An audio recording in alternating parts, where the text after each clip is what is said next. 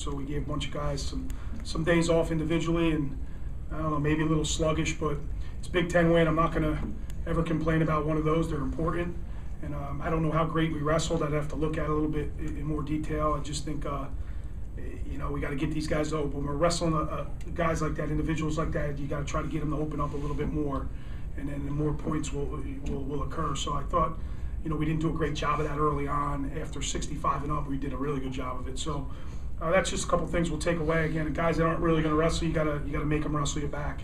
But I'm not going to apologize for a Big Ten win in front of a great crowd, and good for us. And moving forward, we'll be ready for Minnesota next week. Scott, to win by shutout, dominant fashion, mean anything?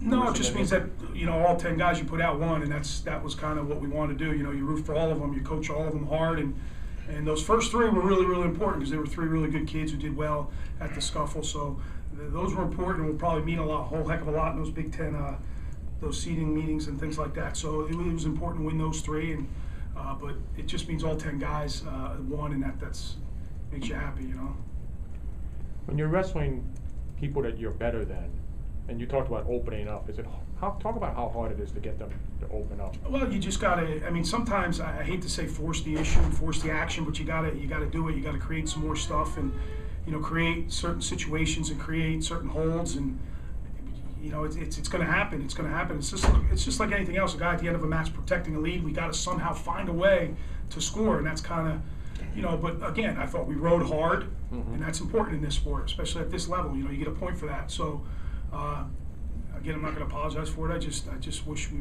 you want to see your guys score more points, but I don't think we gave up a takedown until 97. I don't think so. I think it was 2 takedowns, 2 reversals. Okay, so overall, I thought we did well, but again, it's just. One of the biggest concerns with our staffs is the guys protecting lead. How are we going to score when we're down 4-3 and the guy's kind of running away, protecting lead? That's kind of what I felt like tonight. We got to force the issue and get to those scores.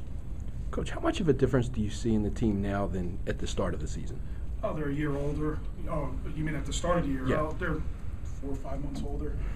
They're better. They're most of these guys, obviously Billy and Phil have been through the Big Ten, so they know what to expect. Been through the Big Ten season and the grind, so they kind of know what to expect. That's probably the biggest thing is the maturation process from all of them, really, because we've had, other than Richie, I think everybody was in the lineup last year for the most part. So, but I think we wrestled really, really good first semester.